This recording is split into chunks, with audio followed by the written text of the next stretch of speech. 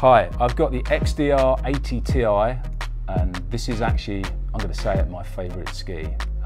The reason it's my favourite ski is because it kind of does everything. So you know when you're away, you may be on the piste in the morning there, and you may see a bit of powder and think, oh, I quite fancy that. This baby is going to get you from off-piste to on-piste, and it's going to have a seamless transition, so you're not going to pick up any difference in terrain, and that for me is what really stands out in this model. It's its versatility. In terms of technology, got to be the CFX Superfiber. It's a naturally occurring flax running through the ski, interwoven with carbon fibre strands, and without boring you to death, it's going to give you better shock absorption. So that's the standout tech for me.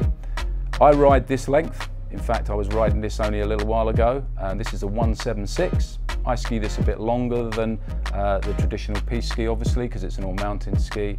I'm 5'10" on a good day and about 12.5 stone. So if that helps you choose your length, then that's a good reference. I've been out this week on the Salomon XDR 80 Ti. It's a ski I keep coming back to. It's an all-mountain ski with a piste focus.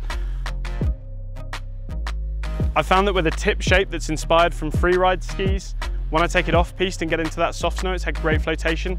As I get back on piste, the main body of the ski is far more agile and nimble with more of a piste setup.